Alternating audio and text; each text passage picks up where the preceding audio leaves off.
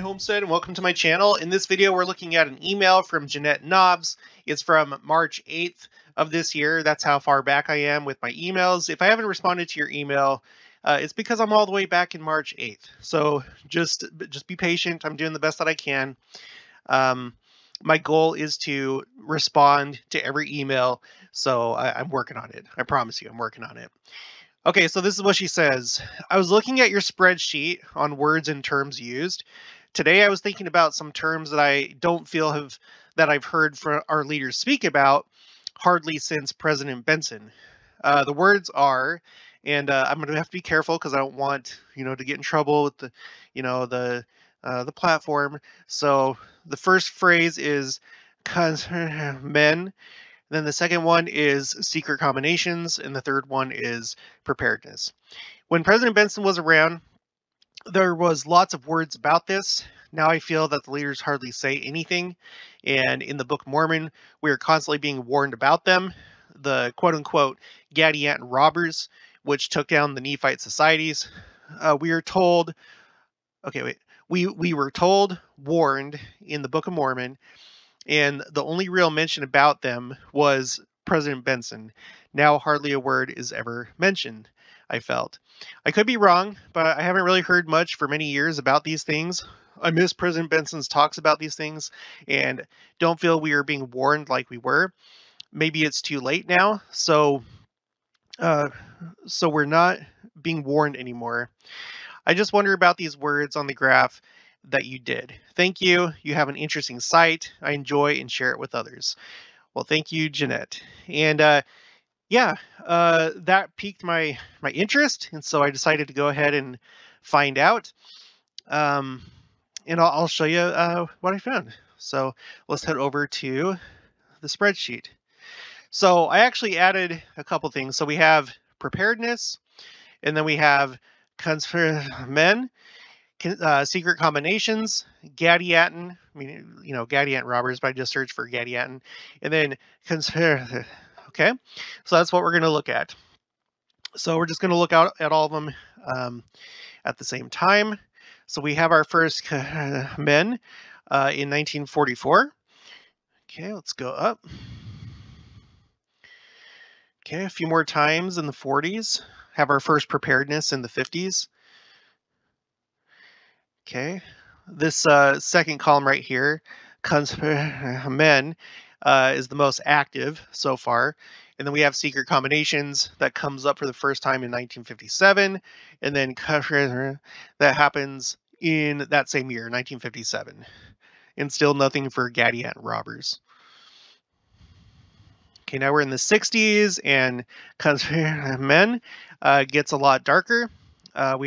It's mentioned 3 times for 3 years. So 3 times in a year for 3 years, 65, 67, and 68. Now look over here though. Look at column H. This one, it doesn't get into the dark red, but it starts to get mentioned every single year, starting in 61. And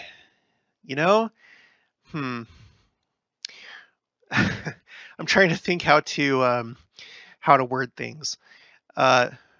Remember, there was that one leader that someone didn't like in the 60s, and then something happened to him in Texas. I don't remember what what year that was. Let's just take a look. When was 1963, and after that year, look how it gets darker for the men that are engaged in secret combinations. So that's kind of interesting, isn't it? Okay, let's keep looking. Okay, preparedness goes off the charts from 74 until 81. Well, I guess until 82. Every single year it's mentioned from 74 to 82. and it's really dark between 75 and 81, with a peak in 1978. Notice down here how men and they both died down at the same time in pretty much in 69 and 70. So you, yeah, yeah, okay. So that's interesting considering what we were just looking at just a minute ago. Okay, let's continue. Gadiaton robbers make their first appearance in 1975,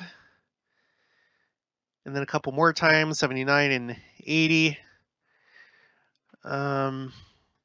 Now look over in the very far left column.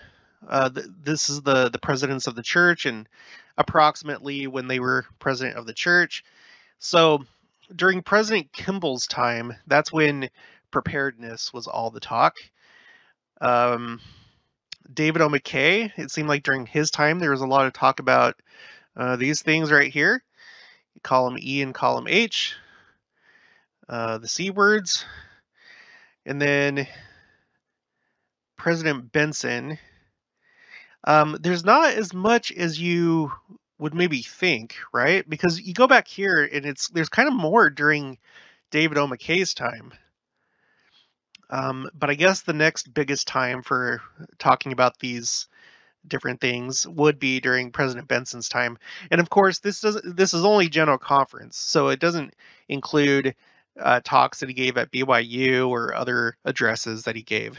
But you can see that it kind of calms down for a little bit during President Lee and President Kimball's time, and then it picks back up with President Benson. All right, Howard W. Hunter, not a whole lot, but he was only president for about a year. Okay, now we're in President Hinckley's time, and you might say it kind of picks up again with President Hinckley, especially after 2001, which is also interesting. So you have, you have some stuff going on here after 2001. We all know it happened at that time. And then a lot of preparedness. Well, not like a lot of preparedness, but it's almost mentioned every year, with the exception of just like 4 years. Okay, let's look at President Monson. Now, these columns over here with President Monson and President Nelson basically just die down. There's a lot of white space. The last time we hear this word is back in 1999. So we haven't even heard it this century yet, or this millennium. We do hear this right here, men, but the last time that we hear that, well, it was brought up in 2021, and I can tell you that it was David A. Bednar that said it last year, but you have to go back all the way to 2010 before you hear that again. So it does, and then only one time. Well, no, okay, so for secret combinations, one time in 2017, and then you have to go back to 2005. So, and then preparedness kind of makes a rebound a little bit. It's a little bit more scattered, but it kind of does, starting in 2012. So I guess like the main clustering for preparedness would be, the biggest one would be in the 70s and early 80s. After that, another little one in the the late 80s, and then the 2000s, and then right now, maybe from like 2014 until currently, sort of. Those are like the three main times when those are higher frequency. Okay, so yeah, talk about this subject matter right here kind of dies off. I guess you could say it kind of dies off maybe about 2007 or 2008, I would say. Before that, it's somewhat frequent.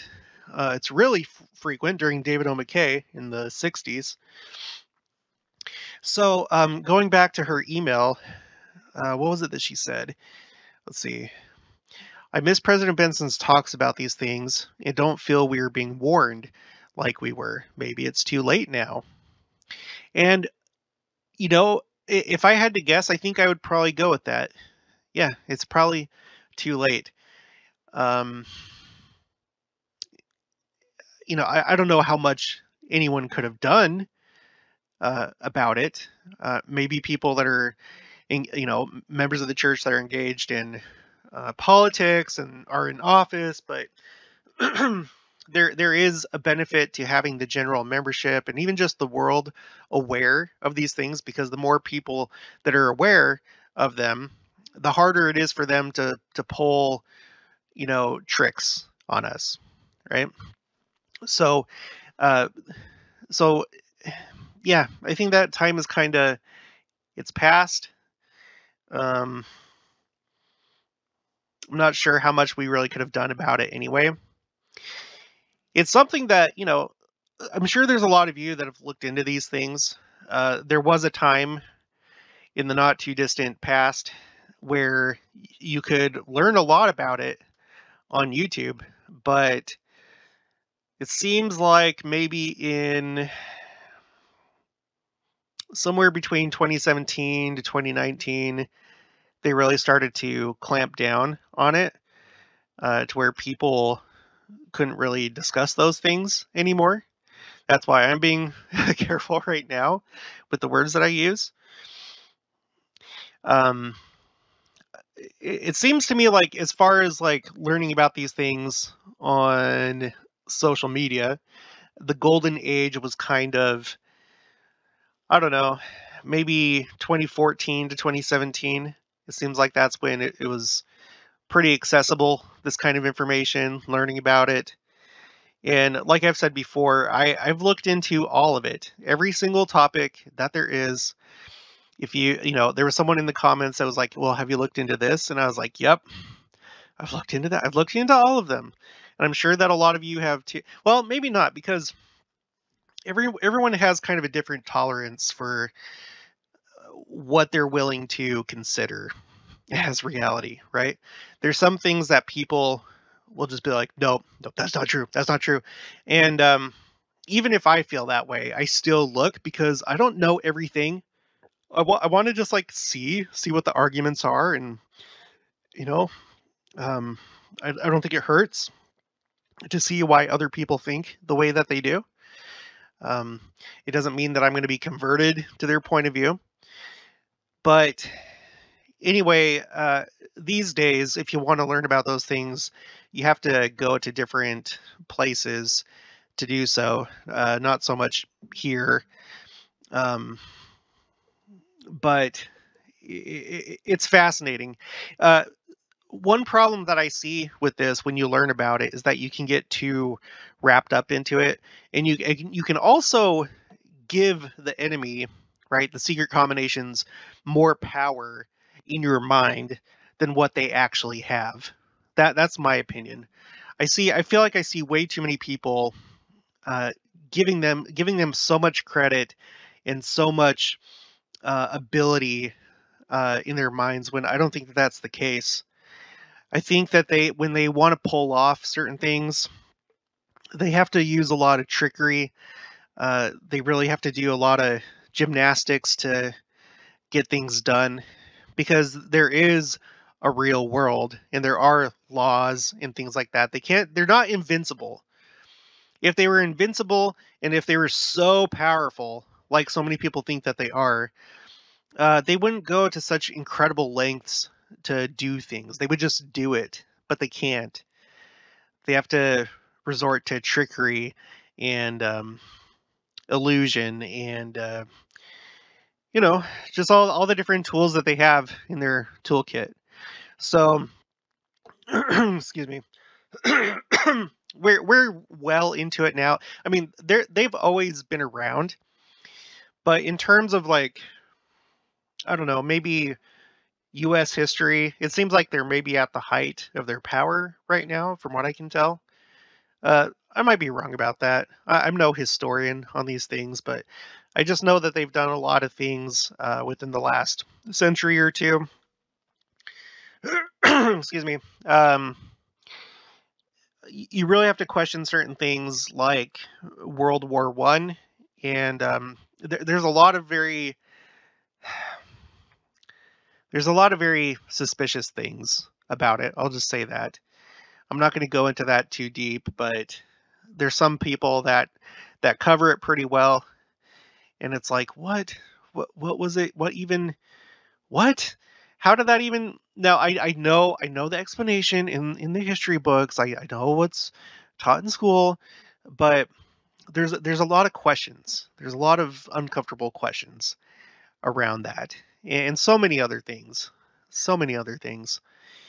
We know that Satan, he does have power on Earth. He really does, and I think that he has more literal power um, than he does just like tempting people or influencing people. I think that, otherwise Doctrine and Covenants wouldn't talk about how he can appear literally as an angel of light, and that there's an actual way to test if you're actually talking to an angel or if you're talking to Satan or one of his followers by trying to shake hands with them, because they don't have a body, and that's one way that you can detect them. It says it in the Doctrine and Covenants. So the fact that uh, it talks about that in the Doctrine and Covenants, in the Book of Mormon, we have accounts of you know angels of light, or someone that appeared to be an angel of light tricking somebody who then became an antichrist figure and then went about the people preaching antichrist doctrine, essentially. So if it was possible back then, and if the Doctrine and Covenants warns us about it, I'm pretty sure that it happens. And they're going to go to the people that have power. They're going to help people rise to power. They know, Satan and his followers, they know how to organize things. They don't have the you know disadvantage that we do of having the veil over our minds. And when I say disadvantage, I mean in the sense of like things that we may have known back then that would have helped us get power or have advantage here in mortality. So they have knowledge, they know how to organize people, show them how to win, so to speak, in this life. And yeah, it seems that President Benson was very aware of it. He was actually in government. I think he wasn't he like the Secretary of Agriculture or something like that? Let's see. President Benson, Secretary of Agriculture. Yeah, here it is. EZRA Taft Benson was Secretary of Agriculture under President Eisenhower from January 21st, 1953 to January 20th, 1961. Okay. So here I'll put this in the description in case you want to come look at this. So he was in government, and I don't know, I guess even being just something as seemingly benign as Secretary of Agriculture, you rub shoulders and elbows with people that are engaged with this kind of thing. I'm sure that it permeates probably most of our government. It's definitely in Hollywood, because quote unquote entertainment. It's a great way to get into people's minds. It's a great way to take unsuspecting people that think that they're coming to watch something to be entertained and introduce concepts, ideas in a sneaky way. And then they're just like, oh no, it's just entertainment. You're taking it too seriously. It's just a movie. It's just music. You can't. No, it's not. It really is not. There's somebody on the channel that was talking about this.